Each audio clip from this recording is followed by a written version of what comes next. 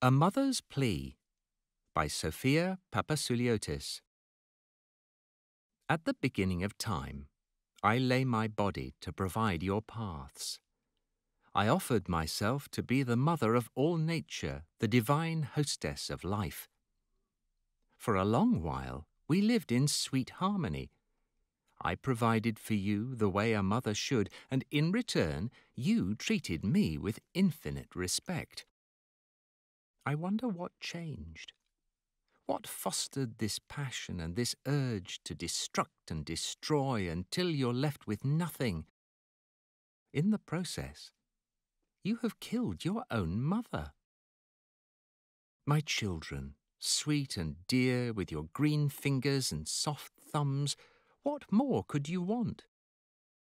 I gave you a life of colour, plentiful, scattered with tender fruits and jubilant summer suns.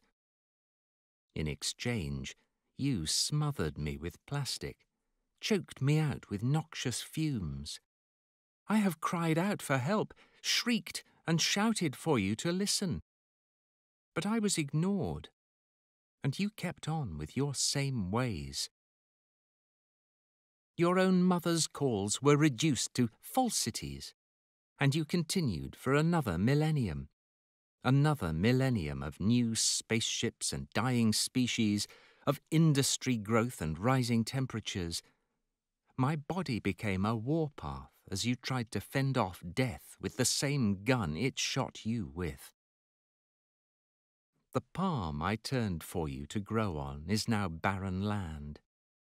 Fields of green, which I so carefully stretched across my skin, have been reduced to the faded browns and oranges of rot. What did you do to all the trees I so carefully embedded in my flesh? When you toppled their bodies for fire and furniture, did you think of the roots that still lay in me? Your time is up.